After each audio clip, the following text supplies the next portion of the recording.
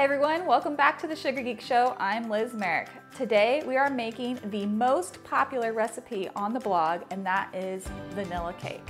I know, you think vanilla cake is boring, but this cake is so moist, so tender, and absolutely delicious. So say goodbye to your boring vanilla cake. I already have all of my ingredients pre-measured into bowls. This is an important step, especially when you're trying a new recipe. It helps you to just remember all of the ingredients. Everything's at room temperature. And by room temperature, I mean just like a little bit warm. So the butter has been softened in the microwave until you can impress your finger into it and leave an indentation, but it's not like melting all over the plate. Eggs I place into a bowl of warm water for about 5 minutes to bring them to room temperature. Milk I microwave for about 30 to 40 seconds to get that warm enough. So the idea is all of our ingredients are the same temperature so that when we mix them, they create a delicious emulsion. If you don't bring your ingredients to room temperature, they can separate, curdle, your cake falls, we cry. It's not a good thing. I've also preheated my oven to 335 degrees Fahrenheit and prepared 3 6-inch by 2-inch cake pans with cake goop, aka homemade pan release, aka the best thing ever. We're baking these cakes at a slightly lower temperature than you typically would. Normally you do 350 degrees, but when you do a lower temperature, your cakes tend to not rise as much and you have a tighter, more velvety crumb. Okay, so the first thing we're gonna do is combine our liquid ingredients together. I'm going to take some of my milk, and then to that, I'm going to add my vegetable oil. And then to your leftover milk, we're gonna add the eggs and the vanilla, and then just give that a quick little whisk to break up the eggs. I'm using liquid vanilla. It's a very high quality vanilla, but you could also use a whole vanilla bean if you wanna get really fancy. Just remember, the higher quality of ingredients that you're using in a vanilla cake, the better it's going to taste. So we're going to start off by adding our flour into the bowl of your stand mixer, then your sugar, baking powder. I know it seems like a lot of baking powder, but trust me, baking soda, and salt. And then we're going to attach our paddle. Give it a little stir just to make sure everything's combined. And then we're gonna start adding our butter in small chunks. If you add in big chunks, you're gonna get a flour bath. So go slow. And what we wanna do is just coat the flour in the butter. So what this butter is doing is it's actually coating the flour and stopping gluten from forming. Gluten is the stretchy stuff inside flour that makes things like bread chewy, crackers crunchy. You know, it's really great in some things, but for something like cake, we want it to be as tender as possible. So the butter is actually gonna stop the gluten from developing and create a really tender melt in your mouth texture. We're letting our mixture combine until the flour and butter resembles coarse sand. So now comes the part that freaks everybody out. We're going to add in our milk and oil mixture all at once and mix this for 2 full minutes. The reason we're doing this is to develop a light and airy texture for our cake, create as much structure as possible. Since we've already taken down all that gluten, we need to use air to kind of bring it back as much as possible.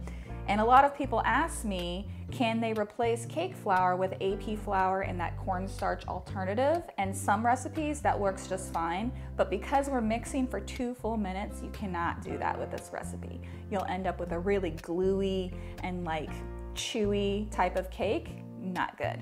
The reason for this is because cake flour is actually made from a different part of the wheat berry than AP flour. Cake flour is made from the center of the wheat, and it actually contains less gluten and has a very soft texture when it is turned into flour. AP flour contains the center and part of the outside, which is where all of that stretchy gluten is. So now I'm gonna start adding in the rest of our liquids. I'm gonna add them in thirds. After the second addition of liquids, go ahead and stop and give your bowl a scrape.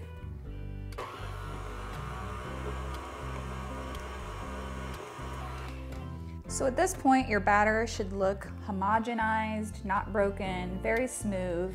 And if you have done that, then congratulations, you just made a vanilla cake from scratch. If your batter looks separated and broken, then that could mean that some of your ingredients were perhaps too cold. And if you bake it up, then your cake could fall. You could have a little gummy, unbaked layer at the bottom and just have an overall kind of bad texture. All right, so now we're going to divide our batter into 3 pans or 2 8-inch pans. That's totally fine. About 3/4 of the way full. And then we're gonna bake these in the oven at 335 degrees for about 25-30 minutes until the center is set and a toothpick comes out clean. If your cakes are not done after 30 minutes, you can go ahead and bake them for 3-minute increments until they are done. Okay, so while our cakes are baking, we can go ahead and make our buttercream. This is called my easy buttercream, and it is extremely easy to make.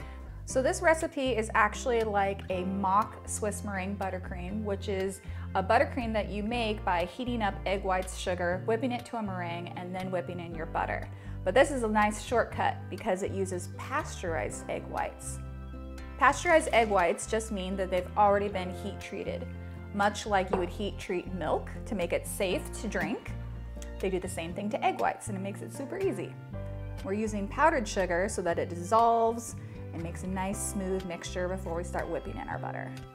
Whip your egg whites and powdered sugar for about 5 minutes on high. And now we're gonna add our butter chunks in small increments while it's mixing. Your buttercream might start to look kind of curdled. That's totally normal, just keep going. Okay, so once your buttercream is light and fluffy, it is ready to add the vanilla and the salt. And you might notice, even though it's light and fluffy and creamy, it has a very slight yellow tint. That's totally normal. That's from the butter. So what we're gonna do is add in 1 drop of purple food coloring, and that is going to counteract the yellow in the buttercream. Science! And then, if you are super extra like I am, you will switch to the paddle attachment and let it mix for about 15 minutes on low to just remove all those bubbles. All right, so our cakes have been chilled. I'm gonna go ahead and just trim off the brown edges before we start stacking.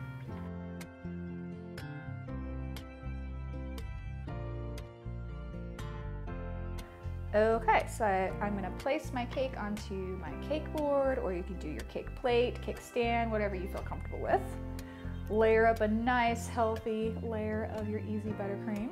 So this buttercream recipe makes a ton of buttercream. You'll definitely have leftovers if you're just making a little 6-inch cake. The reason I use this much buttercream in one recipe is so that it fills the bowl almost all the way to the top and you can make it nice and smooth. But you can freeze leftover buttercream. We're just gonna put a thin layer of buttercream around here. This is called the crumb coat, and it just seals in all of the crumbs. These cakes are chilled, so they're a little bit firmer and easier to handle, but when you eat the cake, you definitely wanna eat it at room temperature. Okay, now we're gonna put our final coat of buttercream on here. Nice thick layer. Start on the top, and we're just gonna do a rustic layer. It's all about the deliciousness of the cake. We're not worrying about making it perfect. I'm gonna use a bench scraper.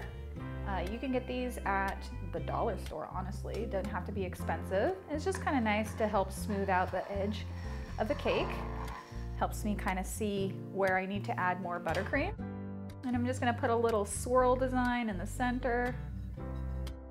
I'm going to do the same thing on that side, just with my little small spatula. Okay, our vanilla cake is complete. Wasn't that easy? Now you know everything about how to make the best vanilla cake with the most amazing vanilla frosting.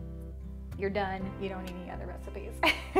Hopefully you've enjoyed this recipe and tutorial. Don't forget to hit that subscribe button. New videos every Tuesday. I'm Liz Merrick. I'll see you guys next time. Bye!